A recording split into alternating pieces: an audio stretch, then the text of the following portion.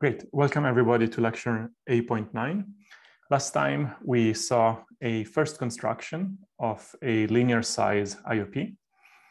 We targeted a specific problem, which was something like arithmetic circuit satisfiability, and more precisely, it was a language, an NP-complete language called R1CS, rank 1 constraint satisfiability.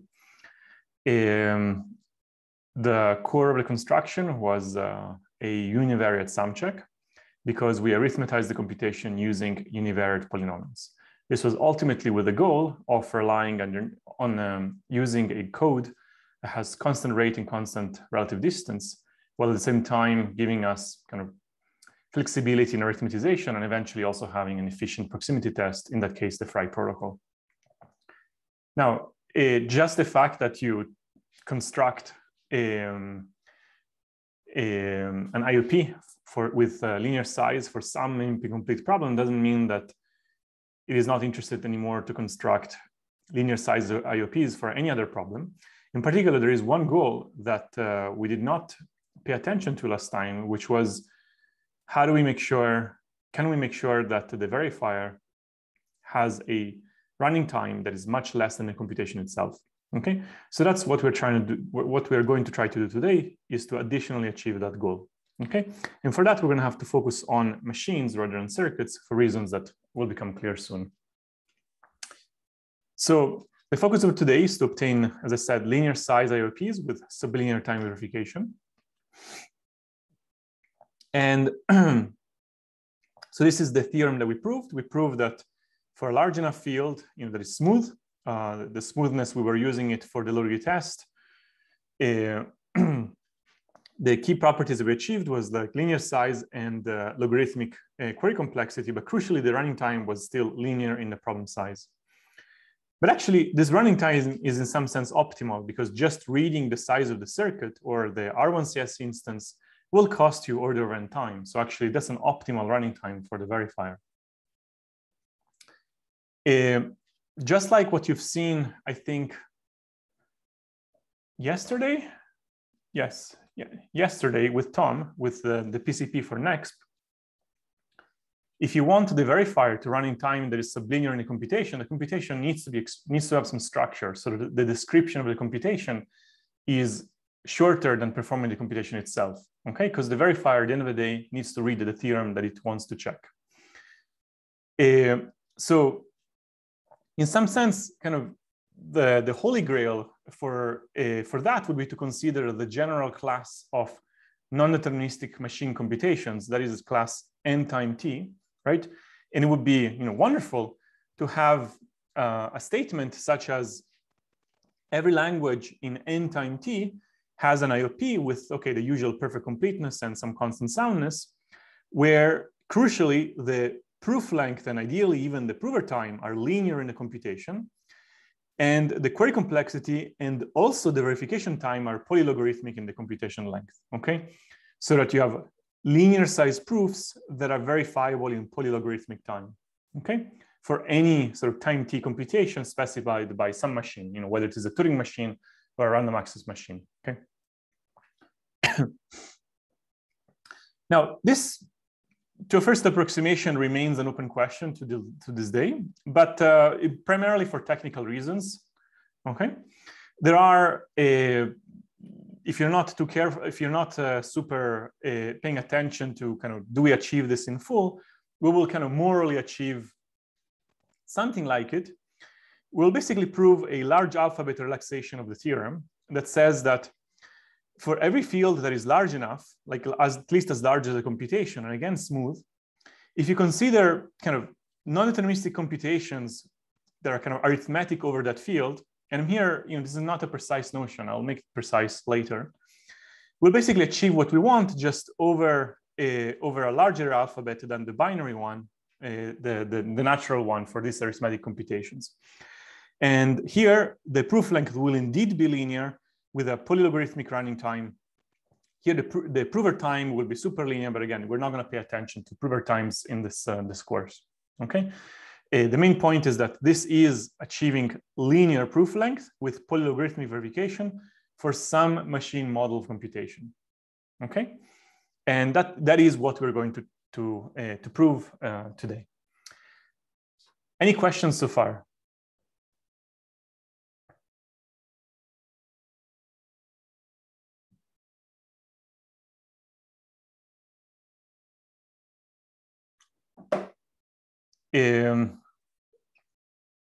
So just before we continue, like, is it clear sort of how a circuit is not an arbitrary circuit, is not an example of a machine computation, right? So by the time you've read the circuit, you might as well have evaluated it on some witness, right? So there's nothing you can save in running time. In a machine, right, I gave you like the code of the machine, but the machine can run much longer than its description, right? And in fact, I would say most computations that you're familiar with have this flavor, right? So think of your computer. It processes a few billion instructions per second, right? But most programs will use a few megabytes or hundreds of megabytes of memory. And the program that you are running will maybe have, I don't know, like a few megabytes of code or something like that, right? So the time that these programs will be running will generally be much, much, much longer than the description like of the machine code that represents the program, okay? So these are the R machine computations. And if you think about Turing machines, it's like pretty extreme, right? A Turing machine has constant size description, and yet it is Turing complete, right? It can conduct any computation over it, right? So the growth of the computation is not in the description, it's like in, you know, the tape will kind of keep moving as a function of what the tape head wants, right? And there's a finite size automaton that controls the whole thing, right? So you have like a finite size description for something that can process computations of any input length, right? This is distinct from a circuit where somehow you can think about it as some sort of unrolled computation with no structure that has any a priori structure. It could just like random looking. And right now, somebody has a question about space. Right now, we're not paying any attention about the space of the space used by the computation. For all I know, it could be on the order of t. And if it's less than that, we won't pay any attention to that. Great. Okay, so, and by the way, why are we paying attention to the verifier running in sublinear time, like less than t? Because you want to delegate computations, right? These are computations that maybe some difficult big computation, you want the prover to do it, and the verifier should not only make a small number of queries to the proof, but also not do a large computation. And this type of statements are actually exactly the kind of statements that are used in the real world for things like roll-up architectures in Ethereum, where you have some small program that describes the roll-up state transition. And there is a large non-deterministic witness, which is the batch of transactions being processed in a roll-up batch, right? And you don't want the smart contract to verify a short proof in a long amount of time. You want the smart contract to verify a short proof in a short amount of time, okay? So this paradigm of machine computations with sublinear verification is very useful in practice. And in fact, the IOPs that are used in practice are not very different from the ones that we'll see today. I mean, they're much more optimized, but they're morally kind of the same thing. Okay, so let's get started. So let's talk a little bit about machine computations, because we haven't seen them in this course so far. Informally, a machine is an automaton that can read-write to some type of memory, right? And if by memory you mean tapes, then you get basically Turing machines, right? And if by memory you mean some random access memory, like can sort of specify an address and you fetch from that address without having to wait for the time to move to that address, then you're going to get kind of something called register machines, or also known as word RAM, right? This is basically pretty close to how we think of a computer, all right? Either way, these are both machines, okay? And so we're going to define languages that model machines that compute over finite fields, okay? So we're gonna have to consider some sort of arithmetic-like machine computations. So it will be easier to first kind of put aside memory for a moment and just talk about how just some sort of arithmetic automata. it will be just easier to focus on that first, okay? So there is no memory beyond the internal state. So consider that an automaton in this case will be defined by two parameters, K, which is, you can think about it as the state size or the number of registers, and some evaluation function E, which kind of evaluates the next state from the previous one, okay? So it maps K registers, K field elements into new K field elements.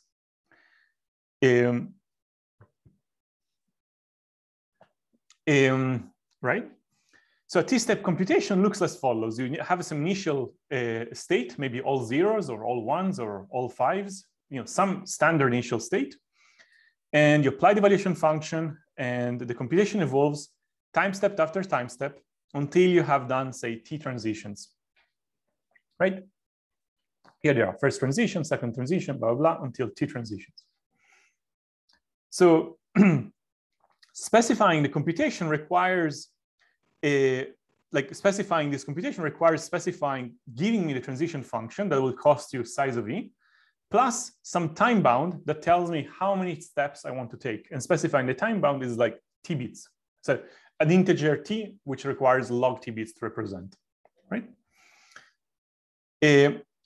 However, the specified computation involves T times size of E operations, which is exponentially more than that, right? So now I'm just trying to drive home the message that the computation length is much bigger than its description, right? Because if I'm telling you, take this transition function E, evolve it for T steps, for me to utter this description, it suffices me to kind of say size of E plus log T bits, right? Yet for you to conduct the computation, you have to perform the evaluation function once, twice, 3 times, T times in total, so it's E times T, right? So this is, the description is much smaller than the computation sort of size, right? All right, so far there's nothing like transcendental, I'm just kind of pointing out like rather obvious things. And so this is going to be our baseline for linear, right? So we're gonna want to aim for proof lengths that are this many field elements, okay? If we have like a proof length that is E times T field elements, then we call that linear because that's kind of the size of the computation. Of course, the more complex the transition function is, the more we have to take into account, right? So we do not expect to not pay for that in the proof length, okay? That kind of is like and it's an inherent parameter to the complexity of computation, just like the number of applications just like number T. And then we'll actually consider, we'll be interested in non-deterministic computations where E itself is allowed to make guesses, but we'll come back to that in a moment. Before we do that, however, hopefully it's clear what's the mental picture of machine computation. You can think about it as just a repeated circuit some number of times, right? Applied in a chain, right? Any questions about this? And again, the only reason why we're considering arithmetic computations is because we will be using arithmetic tools, okay? And while you can always take Boolean things and embed them into larger fields, you will have sort of superlinear overheads. So here I'm saying that we're going to achieve linear length for things that are already native to the field side, to the field that we're working with, okay? Just like it's exactly what happened for R1CS yesterday, where we were taking some R1CS instance of a particular field, and we were kind of building a linear proof length, so a linear size IOP for that field, okay? Sorry, I'm a bit lost with the role of the machine here. Like this is a kind of computation we want to prove. And yeah, so we want to prove statements of the form ST equals E to the T of F0, okay? Yeah. We want to prove statements of this form, okay? This is an automata computation, okay? Automata are just finite state machines with no memory, where so the whole state is just in the registers, right? So we're just performing some state transition T times, and there's some logic that represents how we evolve things. Okay. Question? Great.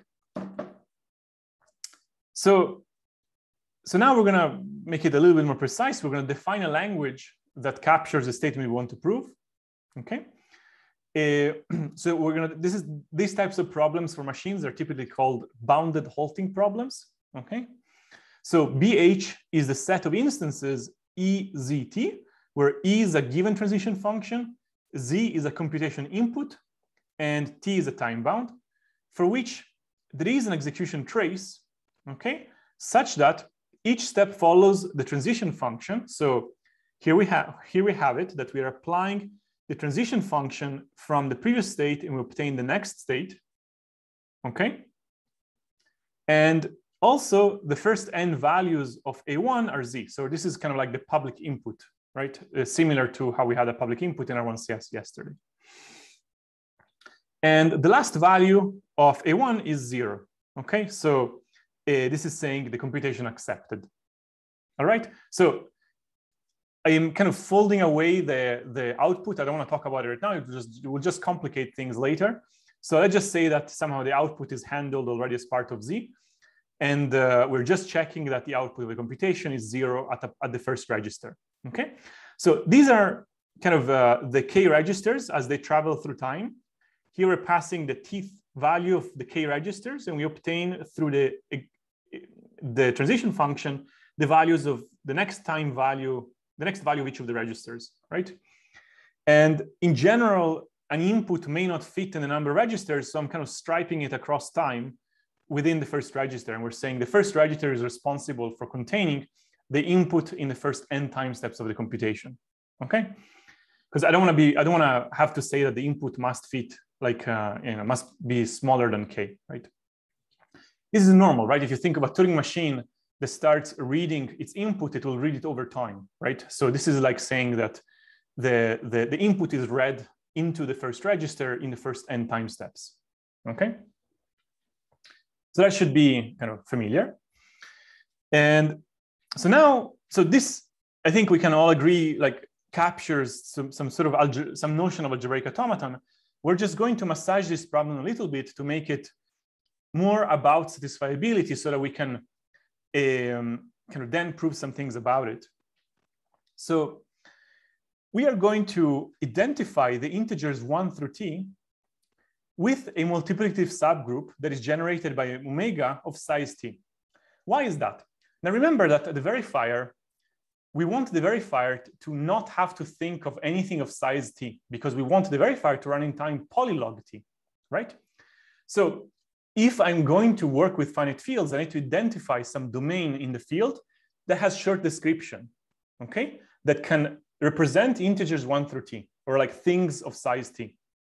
So here it will be a natural choice is to just pick H to be a multiplicative subgroup that is generated by some element of order T, right? So that when I hold this element in my hand, it's as if I'm describing this T of size, this set of size T, but I don't have to like have it physically in my hand. It's just a description of the set, right? So representing H requires only log F bits. It's just one field element as opposed to like a bunch of field elements. Now we're interested in checking, not computing. So we translate the circuit E into quadratic equations, okay? With M equations and L auxiliary variables, all right? So how do we do it? Well, just Cook-Levin theorem, right? This is just some arithmetic circuit. I can just break it down into a bunch of quadratic equations, right? And let's just give it a name, P1 through Pn, okay? And I'm going to have some sort of K variables for the input, K variables for the output. That's 2K, and some number of intermediate variables. Overall, we have a total number of order of E variables total, okay, to describe kind of the satisfiability of this transition. All right. So there's nothing, we have already done this, I think, with Tom, when you've seen the linear PCP for quadratic equations. There's like a trivial NP reduction from circuit satisfiability to quadratic equations. You just kind of break down the circuit into gates and you have quadratic equations to describe it, okay? So there's a question, is K some space bound? No, I'm not assuming that N is at most K. that was kind of my point earlier. The size of the input is scattered through time. So you can imagine that this is the register 1 as it travels through time. This is register 2 as it travels through time, and up to register K as it travels through time. And we're saying that the input must be stored somewhere here in the first n time steps. Okay. So in particular, there is no relationship between K and N. Okay. But of course, whatever K is at most E, right? So great. So now we can actually say that an instance is in the bounded halting language if and only if there is an augmented execution trace, A1 through AK, and let's call these auxiliary registers, okay, B1 through BL, such that all of these equations are satisfied. So what am I going to pass in here as input? I'm going to pass as input the state of the current time, the state of the next time. But what is the next time? I'm going to take the current location, which is omega to the t, and by multiplying it by omega, I'm going to go to omega to the t plus 1. That's like the next time step in this total order inside this cyclic group H, right? And then I'm also going to provide the auxiliary variables needed for making this equation satisfied, right? These are kind of the auxiliary variables coming up from reducing a circuit to quadratic equations. And I want this to be enforced for every state transition. But of course, the last one I don't care about, because even if it wraps around, I don't care. And separately, I also want to make sure that this execution trace in the first so many time steps, it agrees with Z. And of course, the last time step, this one here, is 0. Okay? So what I've done is basically I've translated a question about automata to still a question about satisfiability, just like this iterated, this mini system of quadratic equations repeated a bunch of times across a cyclic group, right? So we have this kind of cyclic group of size t. Each of these transitions, we think about it as a time step. We don't care about the final sort of transition back from the last element to 1, because we don't care about coming back. And at the end, I want A1 to be 0. Here, I want Z to appear in A1, right? And kind of in all of these transitions, I want E to be computed correctly. For E to be computed correctly, I just need to make these quadratic equations satisfied, right? So why are we going down to quadratic equations? Because we're about to, we want things to have like well-defined degrees. We want to be working with polynomials. We want to be working with sort of explicit things we can talk about, right? As this circuit, E may have some depth that if we think about it as a polynomial, will have high degree. So we don't want to think about it like that, right? So we want to kind of break it down into elementary gates, introduce auxiliary variables, so everything has bounded degree that we can understand, okay? So this is a kind of a sort of should be fairly standard things given what we've done in this course so far and in the other course as well. Are there any further questions about, oh, wait, there's a question about why do we need auxiliary variables? Because when you translate a circuit with inputs into quadratic equations, you basically go inside and you take every plus and times gate and you give them names. This is going to be, I don't know, x17, x32, and you write a bunch of quadratic equations for each of the gates that relates the, kind of constrains all the variables, including inputs, outputs, and intermediate variables inside the circuit, okay? And before, we only had input variables and output variables, but then we also introduced these intermediate variables as well, okay? But how many variables there are? No more than the size of the circuit, okay? This is completely analogous to when you reduce, I don't know, Boolean circuit satisfiability to 3-sat, okay? You're kind of breaking up the circuit and introducing auxiliary variables to represent the computation of the circuit using 3-sat kind of formula, right? So, all right, your question? Any further questions about this slide? We're just basically trying to get to a form that we can write a proof system for, okay?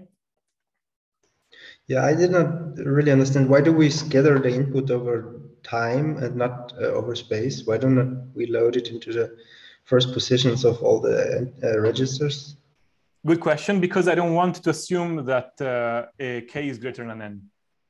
N in general could be something pretty large, but the number of registers may be pretty small. So I don't want to have to assume that.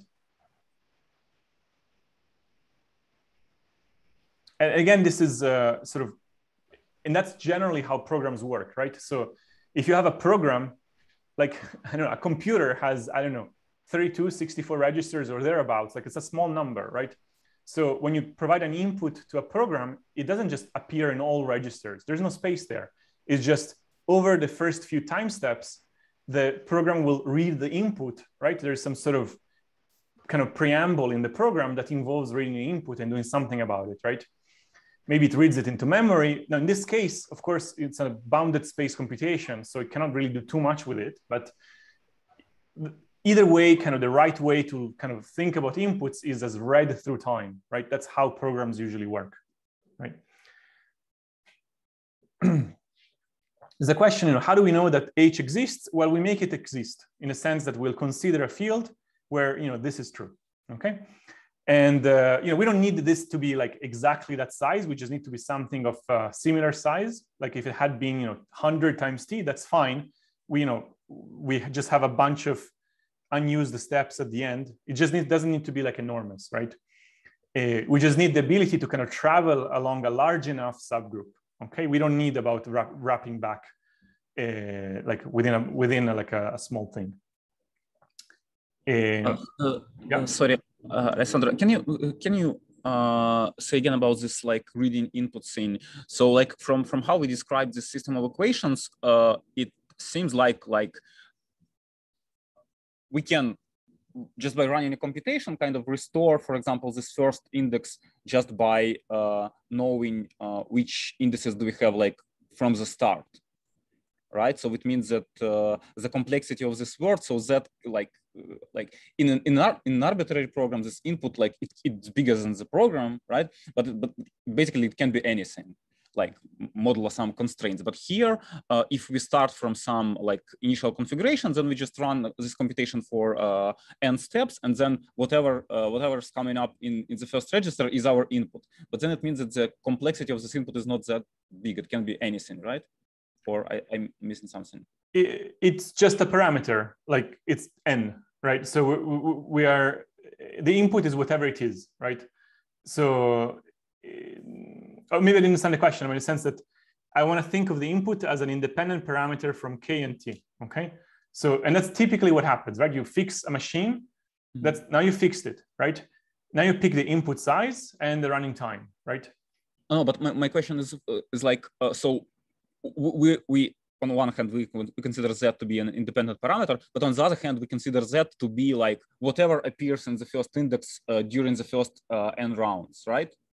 But those first n rounds, they are like defined by how do we start, from which rounds do we start, and then we evolve it.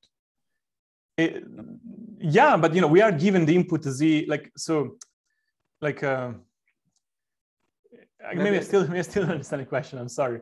Like the input is part of the description of the problem, right? It's part of the description of the problem. We just need to talk about how the machine accesses it, and we're just saying that it accesses it. Like the machine knows that it will find the input in the first n steps of the computation, right? Maybe your concern is about how does the machine know that the input finished, maybe, right? And that's like more of a syntactic thing, right? You can encode an ending into your inputs, right?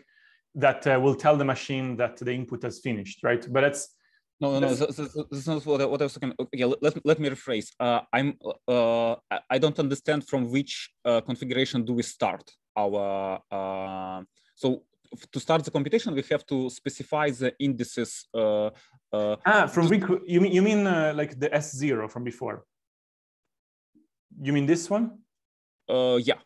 Okay. Yeah. Here I just like made it go away in the sense that it's not really necessary to have it around. Here I'm saying it starts from whatever it is.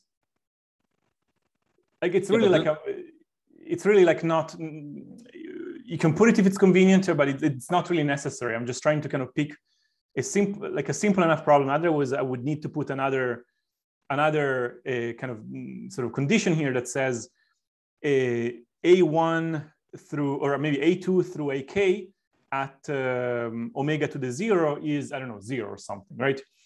That is something you could write. If that would be like this, the beginning configuration of a machine, regardless of the input, right? But I'm throwing it out, and we don't even need to talk about it, right? So I think that the point of confusion is that in point 1, we require that A1 is computed by E. And I think we should relax that A2 and next are computed by E, because A1 is computed by point 1. Yeah, A1 is on the right-hand side. Yeah. You have A1 T plus 1, and this includes this purple part, which is, we think of it as an input. And now it is computed. But it's still fine. It's not really computed. It's okay, fine. So maybe maybe would have been so it's when we have existential quantifiers, computations are like relative anyways. So I'm saying that exists, right? So here you can imagine E doesn't even, maybe it doesn't do anything with this one. Like it doesn't write anything here beyond sort of a oh, I see. So E is not a function, it's a relation on the previous and the next stage. Right? I agree. So maybe here would be like better to write this one, comma, that one equals true. Okay. So that's really what I wanted to write. Okay. So, yes, good point. So let me just put a note here. So the challenge of talking about machines is that ultimately in the end, we always end up talking about non-deterministic problems because that's the easiest problems to talk about anyhow. But to get some intuition that there is a computation that you could have run, like still want to talk about the transition function first, just to kind of, but still, yeah, I agree that right now I cannot quite express it like that. So, so I'll fix the slides. Good, all right, good catch. And so there's a question by Wilfred. The input is fixed. It's not fixed by that one. It's contained by that one. We are forcing the first n time steps of the first registers to be Z. Okay. All right. So, okay. Any further questions?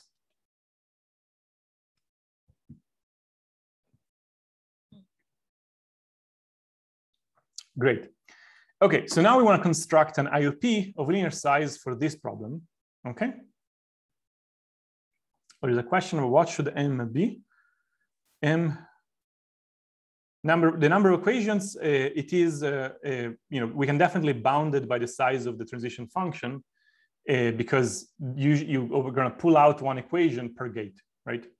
That's how the reduction works. Whenever you go from some circuit to some set of equations, like, and ditto for the number of auxiliary variables, because you're going to create an auxiliary variable per gate inside the circuit. Great. All right. So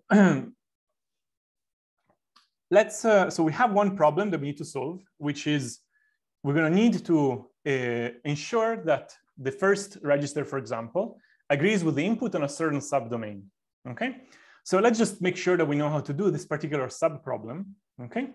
So let's say the verifier has local access to some function and wants to check whether its interpolation over some domain agrees a given target function. For example, all zeros or the input that we want. And we're actually going to use this target and subdomain into two regimes, for the input and for something else.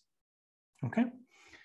So, but actually we've seen this before, right? We have, like, if I want to make sure that f hat agrees with z over h, it's enough for me to show that, okay, what we've seen before is when z is all zeros, we've seen that f hat vanishes on h if and only if there is a quotient polynomial, so that I can write, no, just a second, here there's a typo.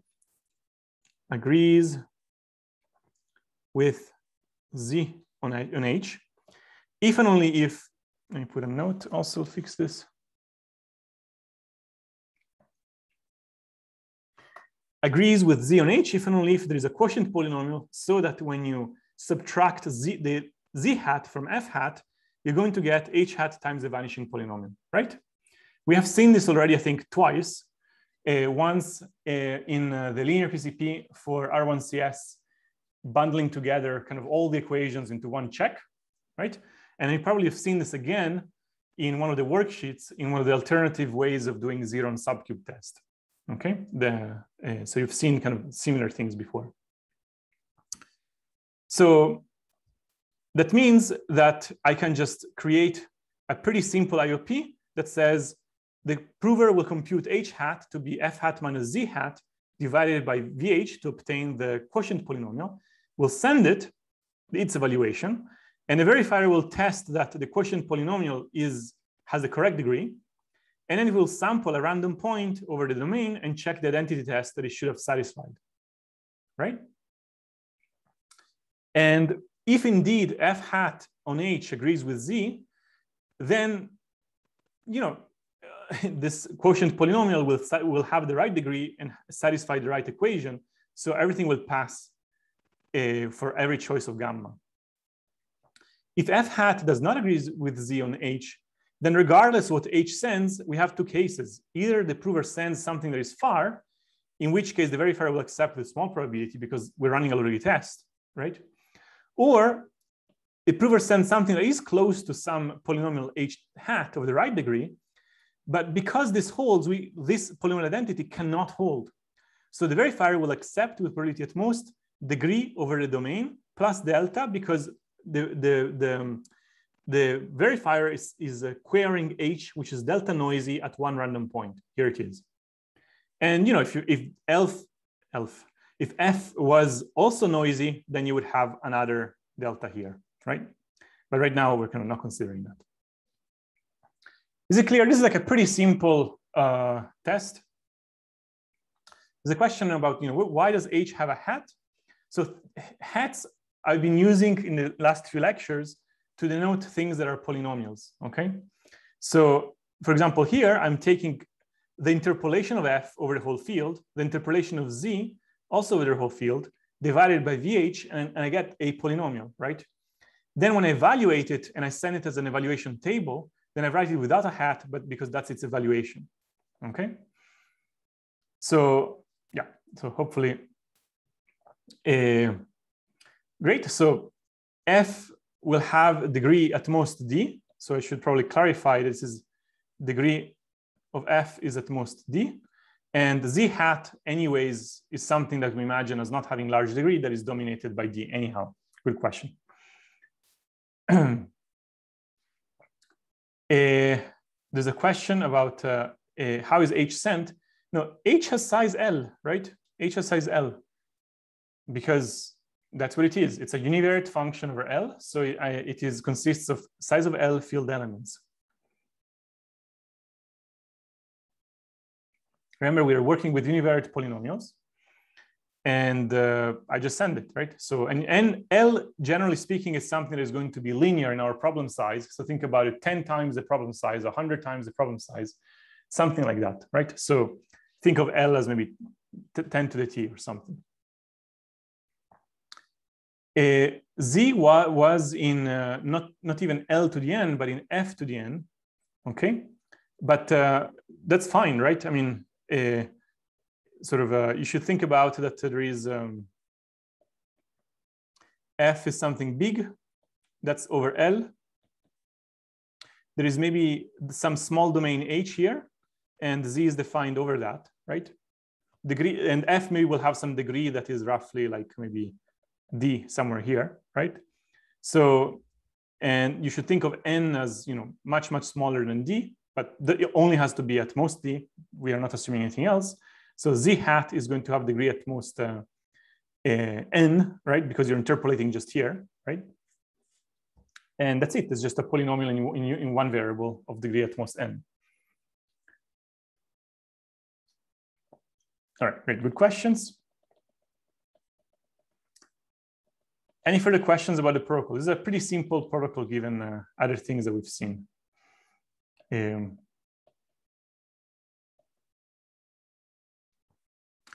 Right.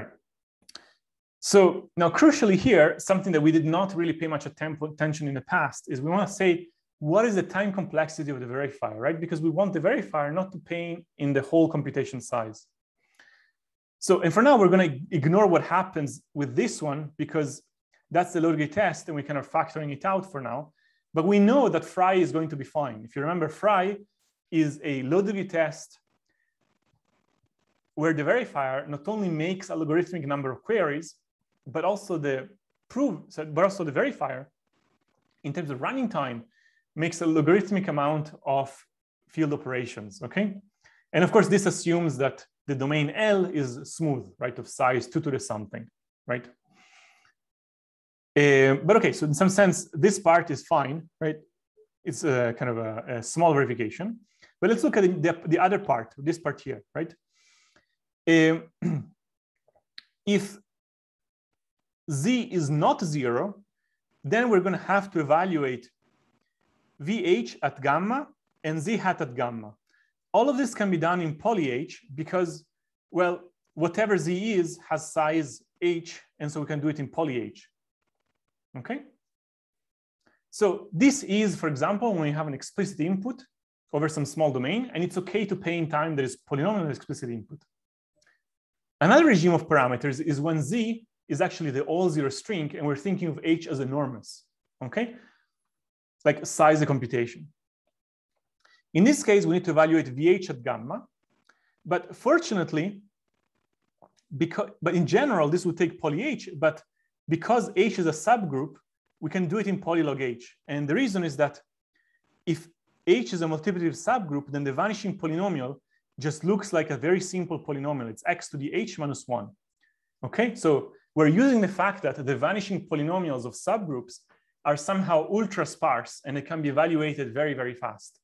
Okay, so not only when I have a multiplicative subgroup, I can describe the set by just having in my hand the generator.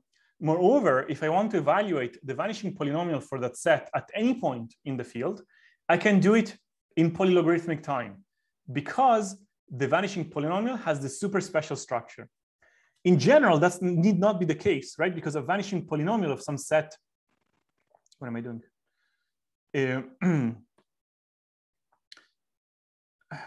Okay, everything disappeared. I don't know why.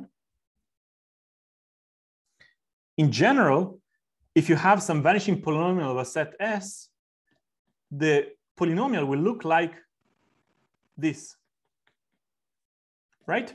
And evaluating it will cost you poly in S, right? But this is a general form. In the particular case, when S is a subgroup H, then kind of all the terms disappear and you're only left with x to the H minus 1, all right? This is an easy thing to check. It has to do with the fact that everything in a multiplicative subgroup is a root of unity, and therefore it must satisfy this characteristic polynomial for roots of unity, okay? So that's why, right? So, and so this is saying that this target and subdomain testing, when I have a particular target, I'm gonna have to pay polynomially in that target.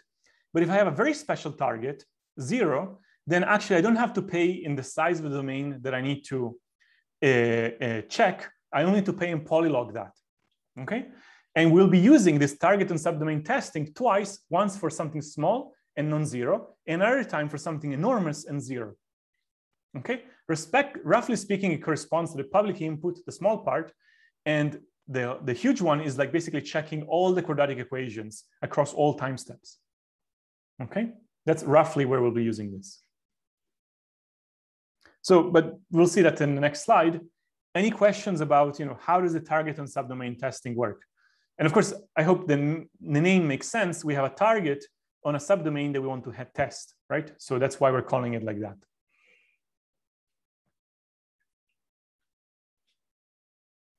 Just pause for a moment to make sure that things are clear.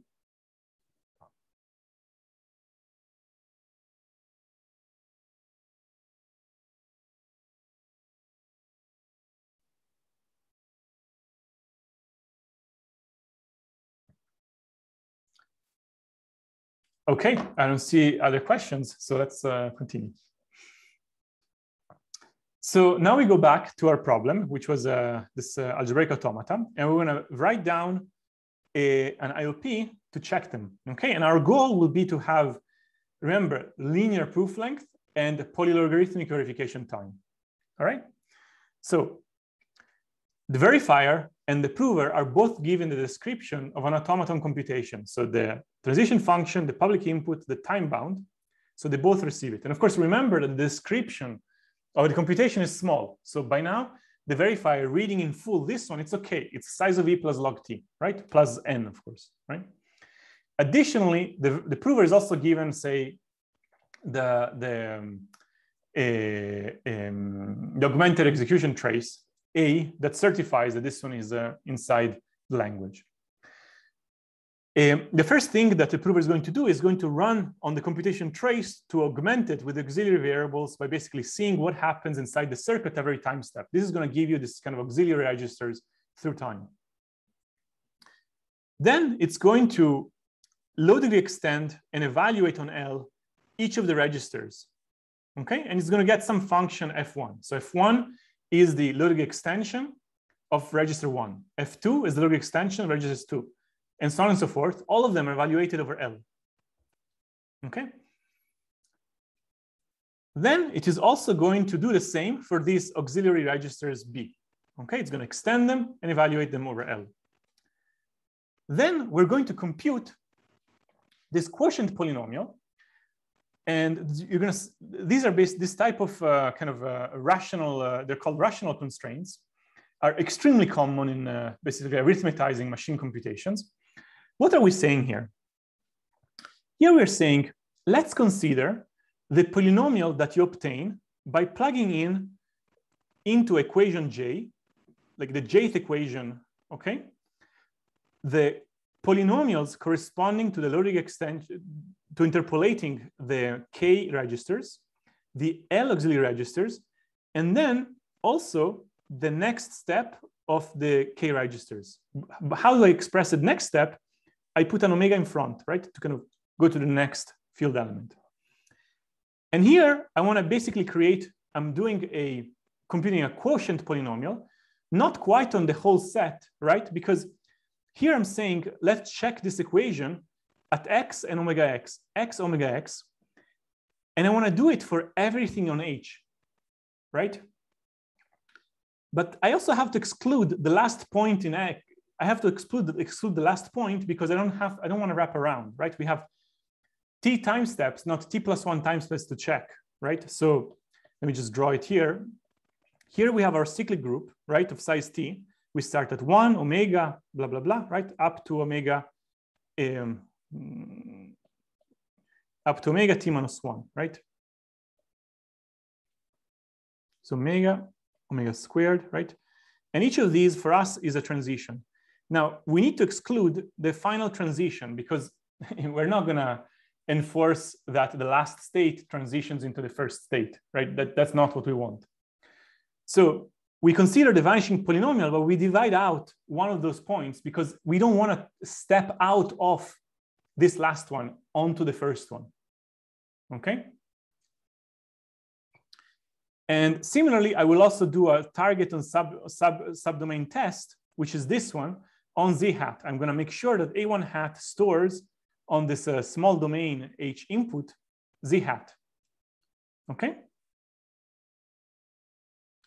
Okay, someone is asking, why do we have the B's? When we translate an arithmetic circuit into equations, we obtain auxiliary variables, okay? At every time step. So those are the auxiliary variables to evaluate the circuit, step 1, step 2, step 3, and so on and so forth. And I'm going to provide them because we need them to evaluate the quadratic equations that are obtained from the circuit, okay? Great, good question. So here I compute the quotient polynomials to prove that the equations hold everywhere for all its transitions and that the first register agrees with Z on the first kind of so many elements. And also I'm going to say that the first register is 0. Okay, so you can think about it as -0 is 0 at the last step, right? This one is saying that omega to the T minus 1 is a root of A1 hat, right? This is what it's saying.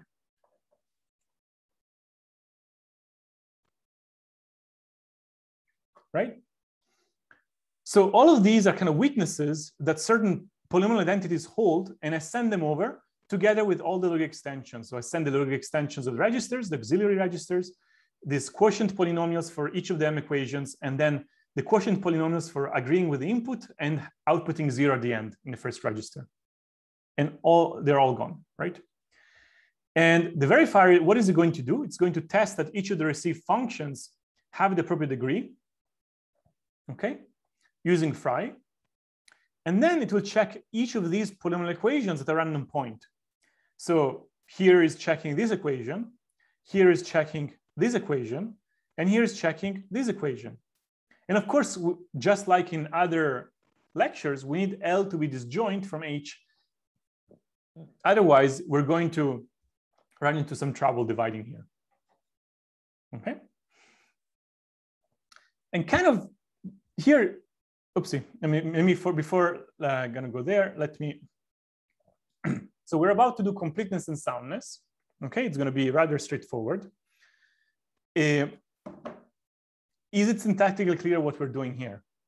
You can think about it essentially that we are taking the whole computation and thinking about it one register at a time, extending each one of them. So this is basically sending, this is the logic extension of the whole computation, and we're sending it.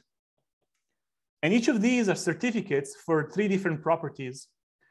This one certifies that the M transitions for each time step were conducted correctly. This one certifies that the first register agrees with Z on the first N time steps. And this one certifies that the first register at the last time step is 0. And these are all the conditions that we wanted to make sure hold for the automaton computation. Okay. Let me just pause for a moment. That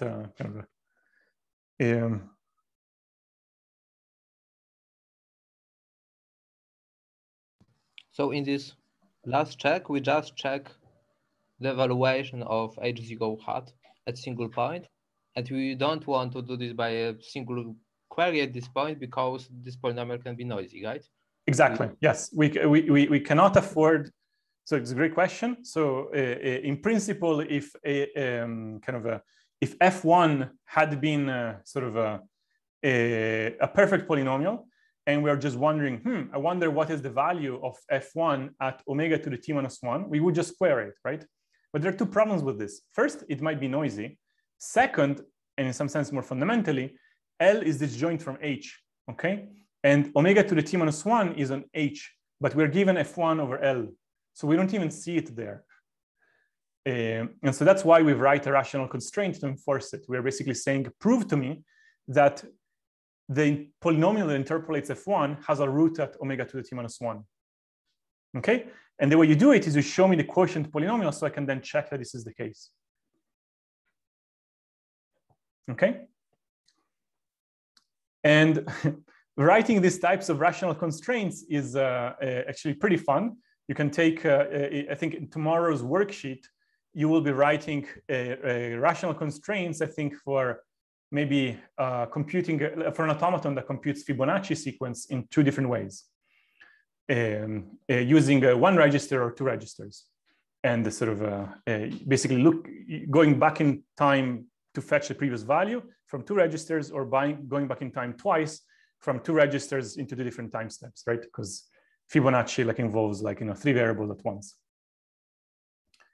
There's a question, why do we need L to be disjoint from H? Is because we need to do these divisions, okay?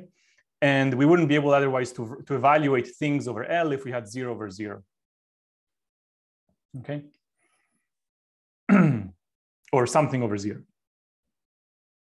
Right, so here we're right, VH will vanish everywhere on H. And if H is in L, then we wouldn't be able to evaluate things here because we'll be having something divided by 0. Good question. And also another point is that it's becoming less and less so, but until about 1 or 2 years ago, most applications of this type of things in the real world, you would actually have programmers like directly writing these things. It was, you know, to represent computations of interest. You just think of a machine, and then you basically write equations that are going to kind of enforce that machine's progress.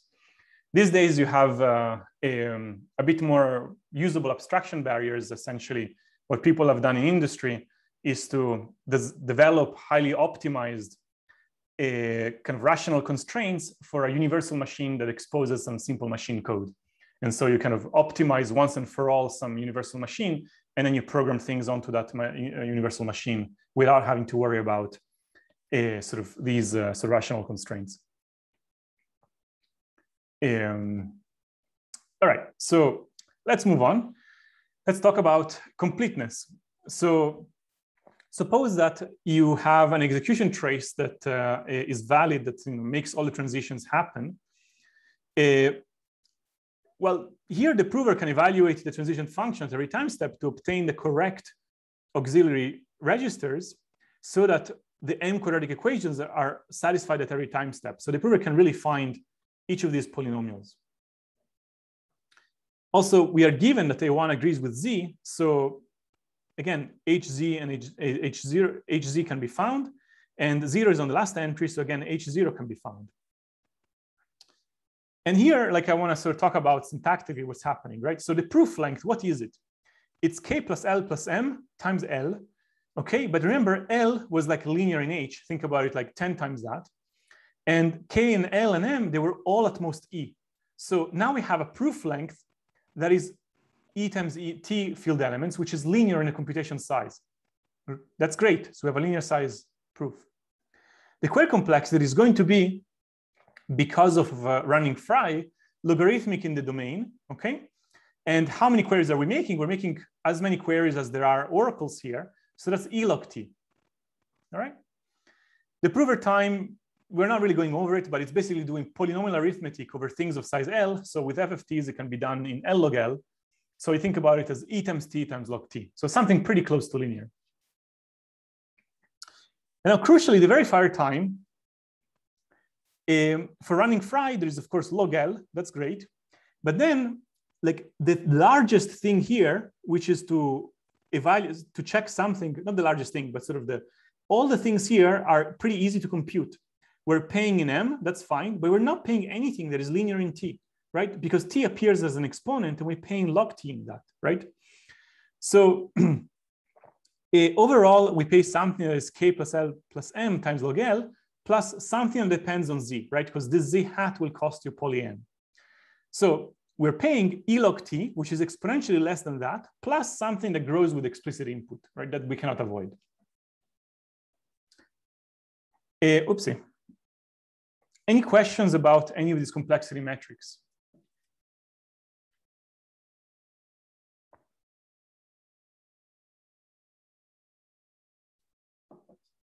Again, the key point here is that we've designed a protocol where the amount of field elements that we send is a constant times the number of field elements that are contained in the computation transcript without any proving, right? So it's a linear proof length. And the verifier never has to pay something that is linear in T, okay? So it's kind of polylogarithmic in T. Of course, it will have to pay for things that it receives explicitly, like the size of E and the size of Z, right? So it will pay size of E and size of Z.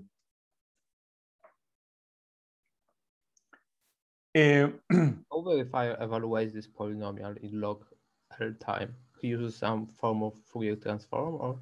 Wait, sorry. Are we talking about the prover or the verifier? The prover. Oh, this L log L comes from FFT, using FFTs, yes. So here, this is a polynomial division, and you know, how do you do polynomial divisions? You kind of evaluate, divide, and interpolate, right? And all of this kind of change of basis from kind of coefficient basis to evaluation basis can be done with FFTs. In general, FFTs are going to be L log L, log L. But if you pick your domain nicely, for example, to be kind of FFT friendly, then you can do it in L log L. And we do have it FFT friendly because anyways, we're running Fry later. And so we want L to be smooth, like 2 to the something. And so once you have 2 to the something, you can run the standard radix 2 FFT. And what about the prover space? he's gonna need to store the entire program. Yeah, and it's a pain in the neck. So in fact, in practice, the L log L is not really a big deal.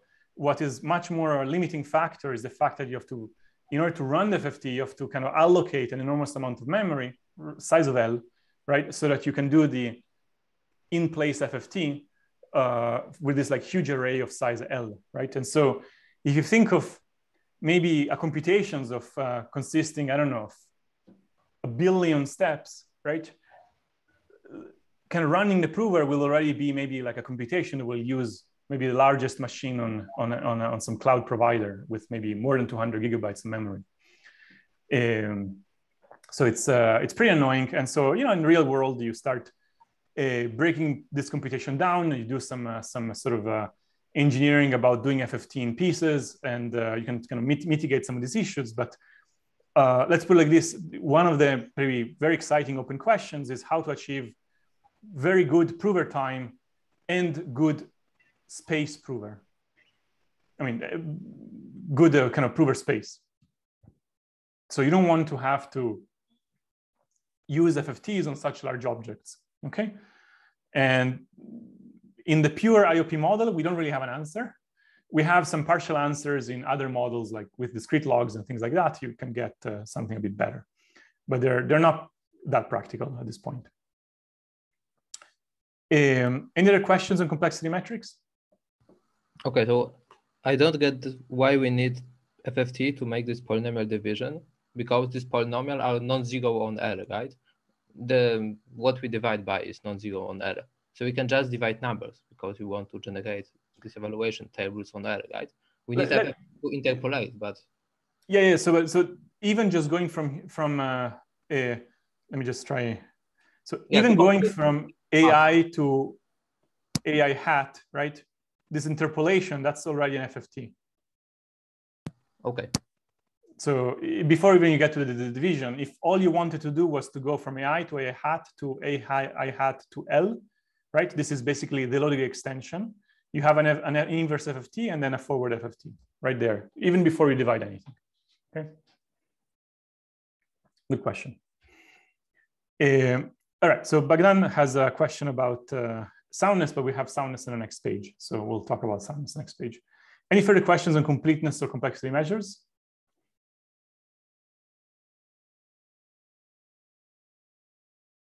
Great. So soundness. Suppose that the instance is not in a language. So there are two cases. Either one of the functions that the prover sent is far from the Reed-Solomon code, in which case, well, you know, either in which what does it mean? It means either one of the functions for the registers is far, or one of the functions for the auxiliary register is far, or one of the kind of witness functions is far, right? So one of these things, and they all have potentially slightly different degrees, right? And, you know, kind of reported them here. That's why I didn't really kind of put them here, because anyways were going to happen here. If any of these conditions holds, then the verifier accepts a small probability, because that's the guarantee of the test, right? So suppose that all of those functions are close to unique polynomials that I'm going to denote by hat, okay? So now we have some, these are noisy, but they're pretty close to the corresponding polynomials with the right degree. So then we must have one of several cases. Either one of these equations is not satisfied, okay? Either the pjth equation here for some j, or the equation that corresponds to the target and subdomain, or the equation that corresponds to the value on the last step, okay?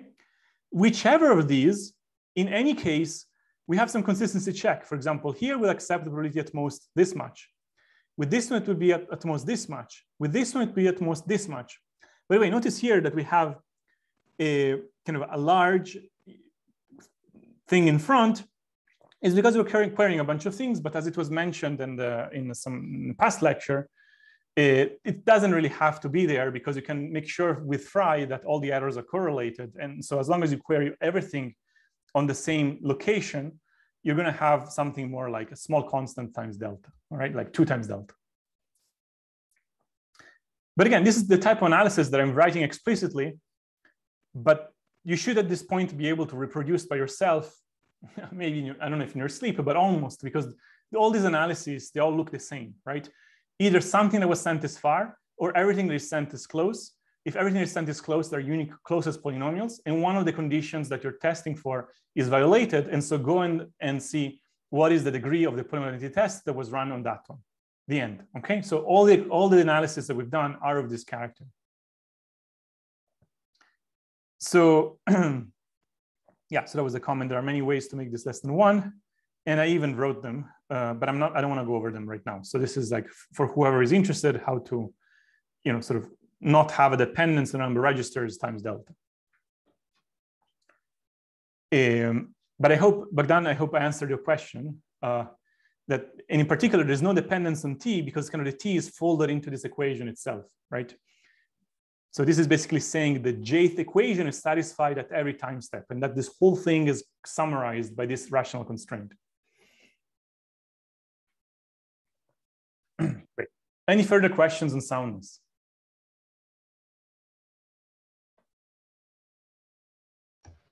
Yeah, if we have multiple low degree Frey tests, can we somehow batch them together like we did?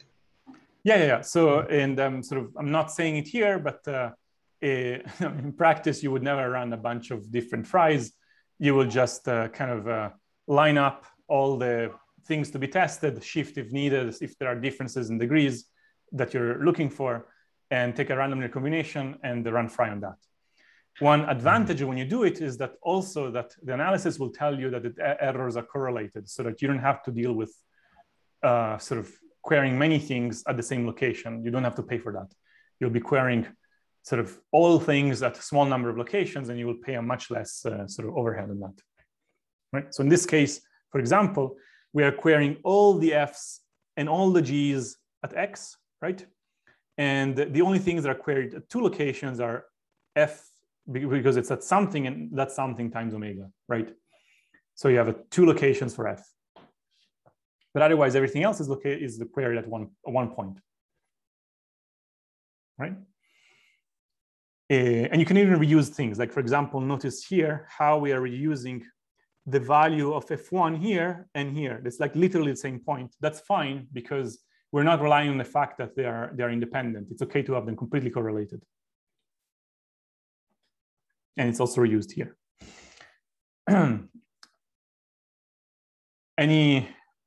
Any other questions? Right, to a first approximation, this is basically a protocol that is used in practice in a few places. It's used for roll-ups, okay? Roll-up architectures. Now there's something though that's missing here. Like so far, we were talking about automata. And so we only have 20 minutes. We're not going to go through the whole thing about machines, but we have an example for it. We have an exercise for it in the worksheet where you work out, sort of the missing piece that we're not doing today. So when we go to automata to machines, the main thing that is missing is that we had to have memory somewhere in a machine. So the picture you should have in mind is more like this.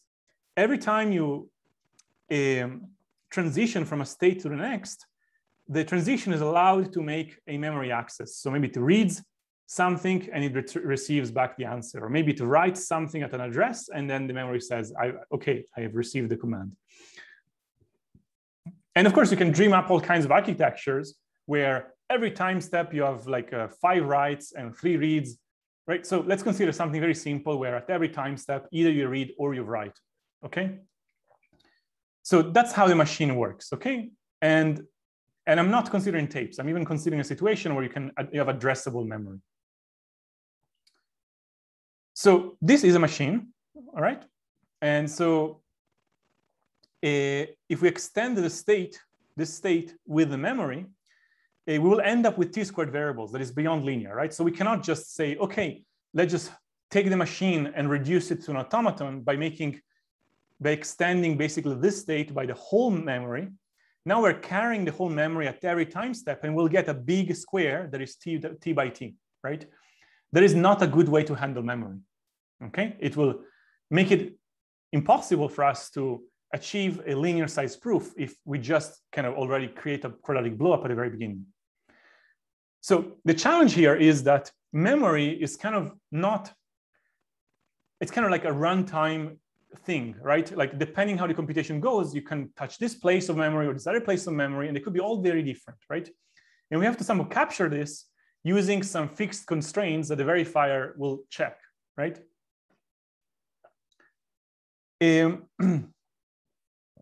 Now, and there's a key observation that we don't actually need to maintain memory at all. It suffices to put in place a set of invariants such that they imply that memory was behaving correctly. And so I like to think about this as what you wrote is what you read, okay? Or what you read after, right? So that's the only thing that we care about memory, right? So if you wrote there and you read, you're supposed to get what you wrote the last time, the end, right? So, and of course, if you read it again, you're supposed to get the same value. This is the invariant of memory. It doesn't really matter what is in memory, just this invariant is what matters. And so the trick here is to consider two traces of computation, one ordered by time and other one that we're going to call time trace, and another one called memory trace that is ordered by memory. What does it mean? It is ordered by address and then by time step of access, okay? So you can think about it as like this. So here's an example of a memory trace. You see that it is ordered by address. So here are all the accesses to address 2, then all the accesses to address 5, all the accesses to address 7. Why is there nothing on 3? Because 3 was never accessed, okay? And then it's ordered by time, meaning that if within the accesses to address 2, I order according to time. And you have, either a read or a write, and whether it is a value that is read or written, right? So here's a memory trace. And it turns out that the invariant, what you wrote is what you read, can be very easily expressed if you're given a memory trace in this order, right? Because the trace is correct if and only if for every 2 adjacent pairs of operation, address, time, and value, operation prime, address prime, time prime, and value prime, the following holds. If you're looking at the same address and the time increases, so then you want to make sure that, so if you're looking at the same address, then it must be that the time increases. And moreover, it must be that if you are reading, then you're reading the same value, okay, as the previous one. If the address is different, then you need to make sure the address changes, goes up, okay? And that's it, really. It's a very simple thing, and you can just check them side by side. So like memory is difficult to check if things appear all over the place in your time trace, but there is a way to reorder a time trace into memory trace so that memory checking is some trivial check that is a pairwise check, right? From from 1 to 2, then 2 to 3, 3 to 4, 4 to 5, right? So, is this clear, right? So I'm not saying yet how I reorder the trace. I'm just saying if the trace is reordered, then we can do these very simple checks, right? There's a question about, do we need a write check? It is handled here already, right? Because when you write, you are overwriting whatever is there. So it doesn't matter what was there. What matters is when you read after some operation, whether it's a write or a read, okay? So the write check is doesn't matter, right? To put it differently, if you write and never read again, it doesn't matter what you did, right? So it's already handled here, right? So the previous operation could have been a write or a read. It doesn't matter. Whatever it was, you must read the same value if the next operation is a read. Good question. Any further questions?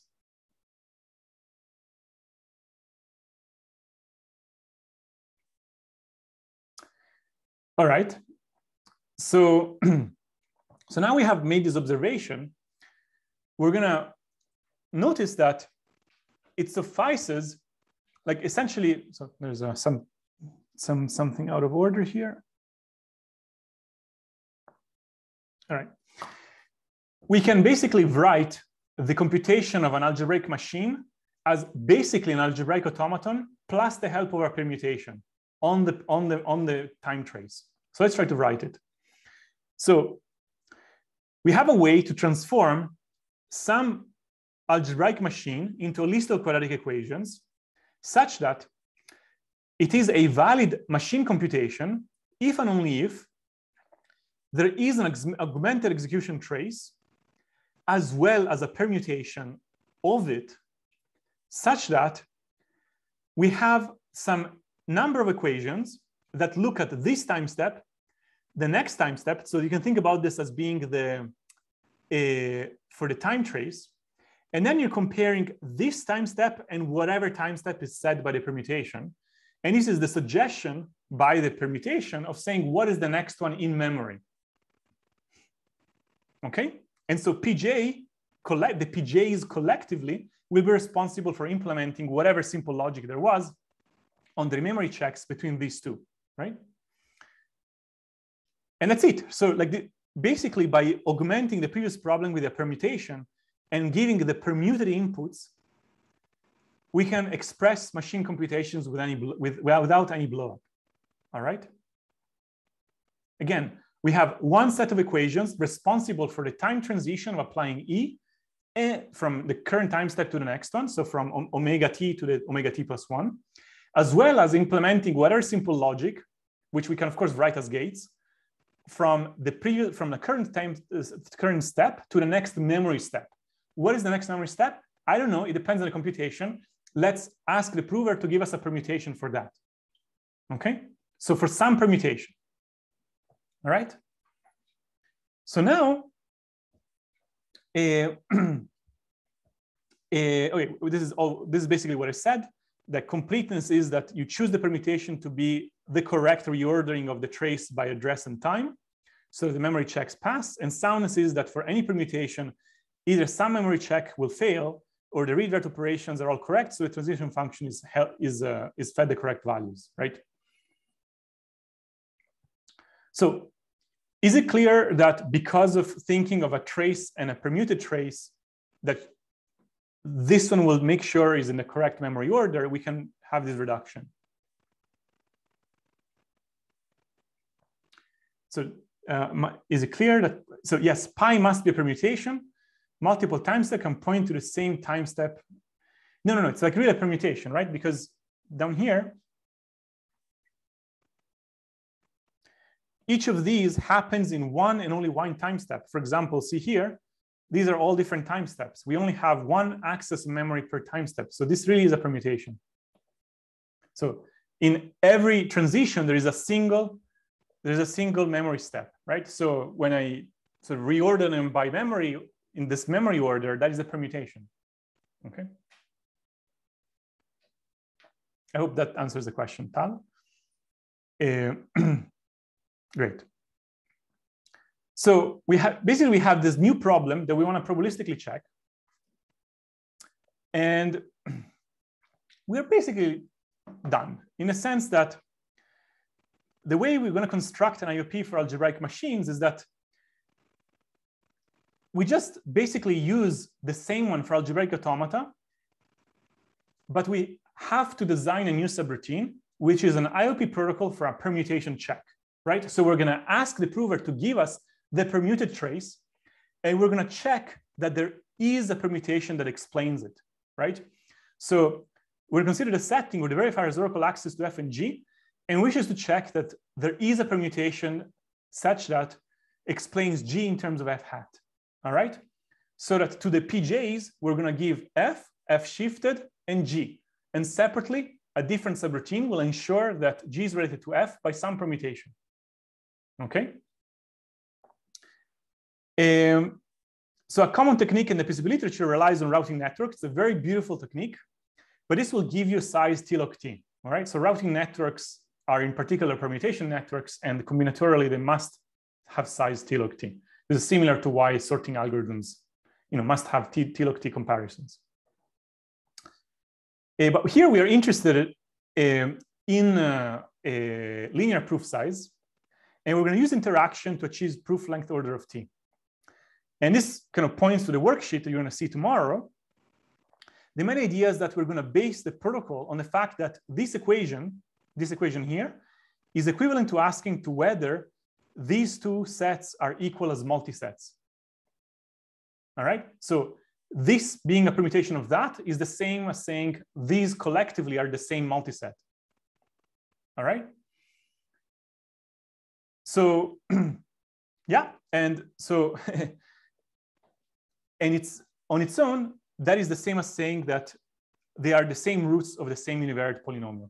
Okay, and this observation will let you in the worksheet design a cute subroutine for implementing this via permutation check. Okay. So any questions about this slide?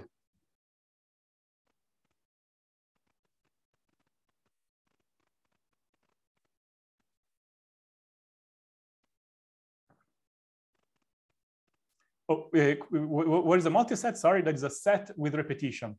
Okay, so if you have the same element appearing multiple times, then it appears multiple times as opposed to one time. That's a multiset.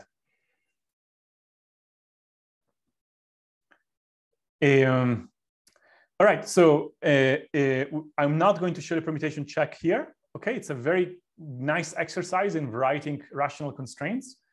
At a very high level, what you're going to do is that you can write a teeny tiny automaton that basically computes this identity test at a random point, all right, across time, all right? So you can write a teeny tiny automaton that computes this.